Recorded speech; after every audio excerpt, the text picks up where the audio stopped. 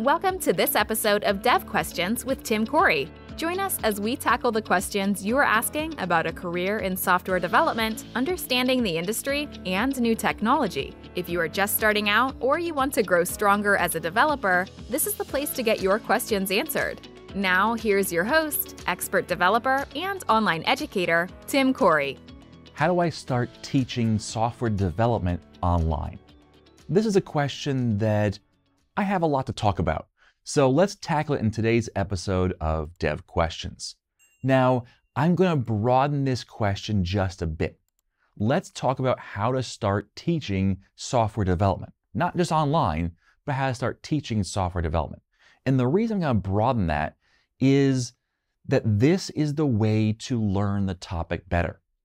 So when you're learning software development, the way to learn it even better is to teach it. Now, obviously, when you're first starting to learn something, it's not really the time to start teaching it.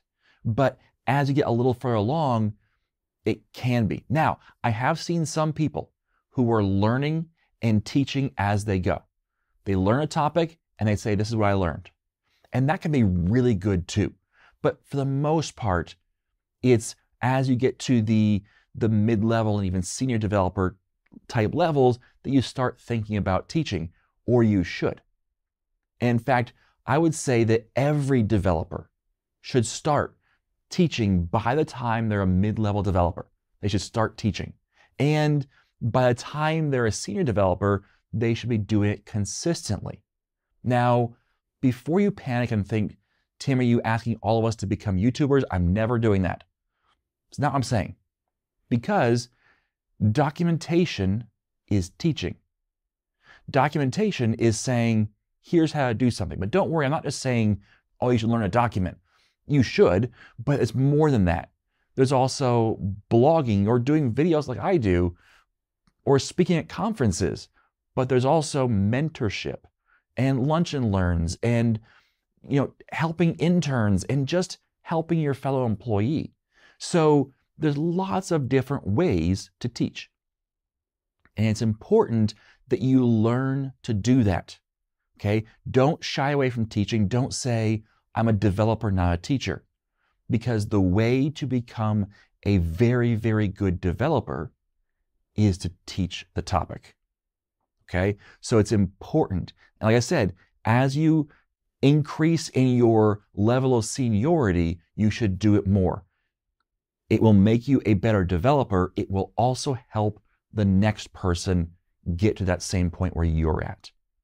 Okay, now here's some tips. First of all, start before you're qualified.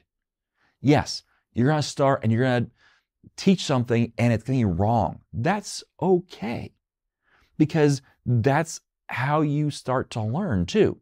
You may share something that you believe is right, and you share that and somebody says, no, that's wrong. You didn't realize this.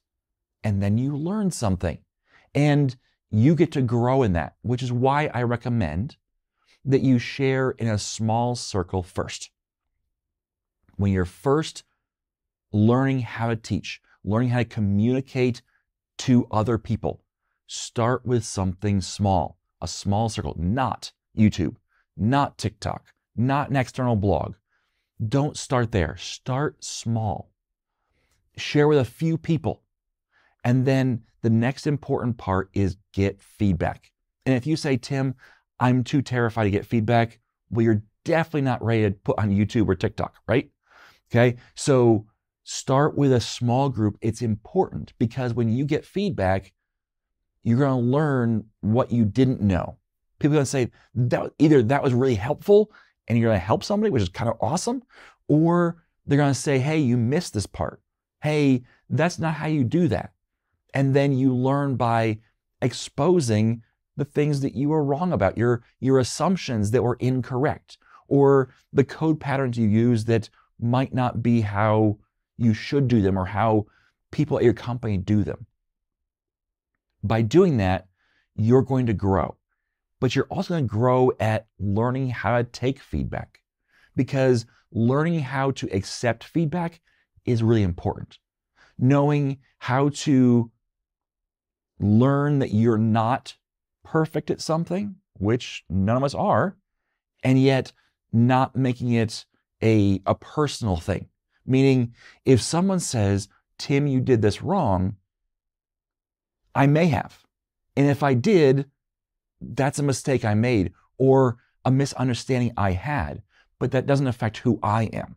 Okay? There's a difference. And learning how to differentiate that in small groups with people you trust first is really helpful. Learn to build that slowly.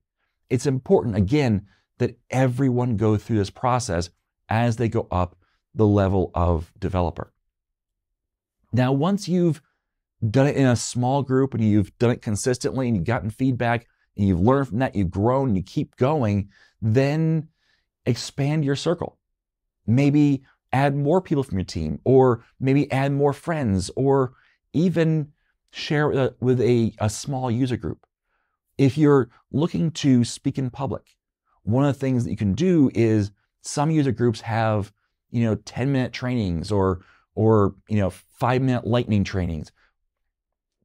Do one of those where there's 10 people in the room. And you know what? You get feedback. Say, hey, how was that? Let me know what I can do to improve. And then improve. Don't just ignore the feedback. Don't just discount it. Okay? So once you've gotten through that a few times and expand your circle and you're comfortable teaching, and this is important, people are understanding what you're teaching. Meaning you can be a brilliant person, but if you can't communicate that in a way people can understand, then you're not teaching. Okay? Just because you are brilliant and just because you are right doesn't mean you're teaching. So learn how to communicate in ways people understand. And once you do that, then you can start thinking about reaching a wider audience and doing something in public. So here's some best practices I have for teaching in public, such as on a YouTube channel, a blog, etc. And again, these are things that I do and have done. So here's some things that I have learned. Start small.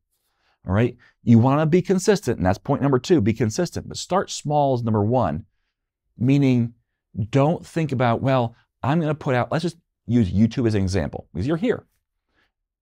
Let's not say, I'm going to do a video a day. Don't start there. Start at once a week or less. Maybe it's once every 2 weeks. Maybe it's once every month. Pick something and make sure it's small. You can always do more, but I recommend you keep that small schedule first. So pick a small schedule and then consistently do that. Consistently do once a week. All right? But for the first 3 months, do it in private. Meaning, if you're going to record YouTube videos, record a video, and let's just say you're going to choose Wednesdays. Every Wednesday, I'll release a video at noon. Okay?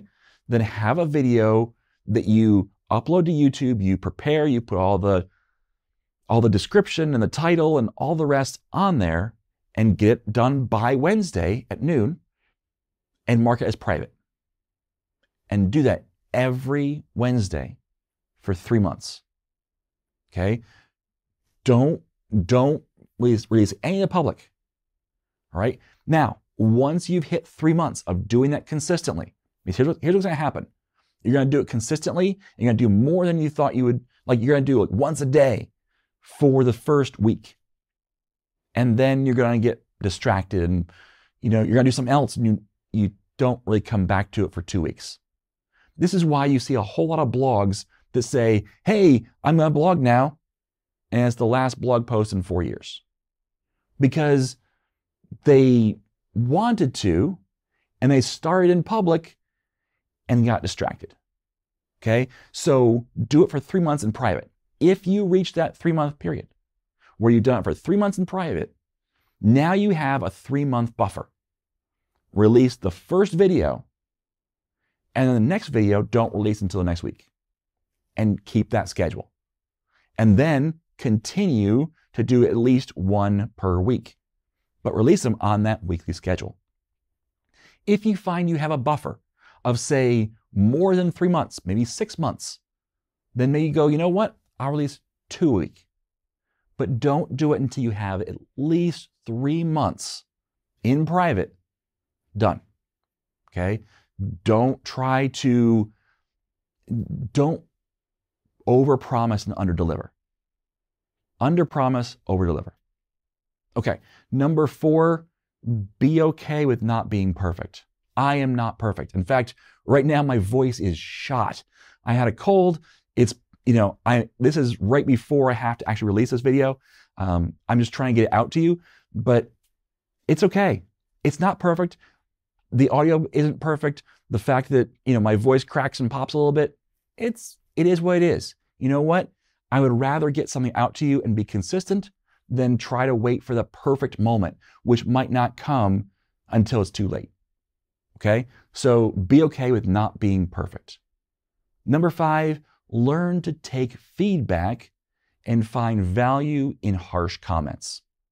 This is hard, and it's why you've already practiced it, hopefully, in your smaller areas with people who are maybe more friendly towards you, but learning to take feedback and learning to have the idea that, you know what, people are going to say some things that might even attack me, but I need to take what I can out of that feedback and still grow. Okay? Don't allow them to attack your character or you as a person, and don't take that into yourself and take it personally. But you know what? Even in some horrible comments, I have found some things that I'm like, you know what? Yeah, I could do that better. The person put it in the worst possible way, and they made the worst possible accusations against me. But there was something there that I could take and improve on. Sometimes there's not. And just, you know what? Let it go. But see if you can not just throw everything out when there might be something of value in that feedback. It's hard, but you can do it. Now, there's one overall key. And this is beyond all the stuff we talked about already. There's one overall key that has worked well for me, and I think it's one that is important because it changes how you do things. You don't have to have this key. You don't have to do this. But for me, I have found that it is what has made, first of all, me successful, but also has made it better for me. And that is, don't do training, don't do public training, don't do, YouTube or TikTok or whatever. Don't do it for the money or the fame. That's a way to burn yourself out. Because what will happen is you'll always be chasing something. You'll always be falling short of something. You're never going to be famous enough. You're never going to get enough money. My YouTube income is pitifully small compared to what I put out there. If I was chasing after the money, that would not be something that would be happy or pleasant. It would burn me out. I'd be doing way more videos, and I'd be doing things that were lesser quality in order to try and just attract viral fame. And it would be not pleasant for me, not really pleasant for you necessarily, and it would just be chasing after dollars. Don't do that. Do it because you love helping others. Because when you do that, it'll energize you. You see, I succeed with every video. I have success with every video I put out. It might not reach 50,000 people. It might not reach 100,000 people. I don't have videos that go over 1 million views in a month. I don't have that. And I could do things that would attract more people, but it would just be for, trying to, bring in clicks. It wouldn't be to help people. But if I do these things to help people, well, I do that every video. Every video, someone's like, you know what? That was important for me to hear. That's awesome. That's energizing. And because that's the reason I do it, it doesn't burn me out to do these things. I've been doing this for years, and I intend to keep doing it for years. But not because I'm chasing after the next dollar or the next follower. I'm doing it because I can help people. Okay? And if you do that, that will greatly improve your ability to train, and others will see that as well. All right, sorry for the voice, I'm losing it, but thanks for listening. And as always, I am Tim Corey.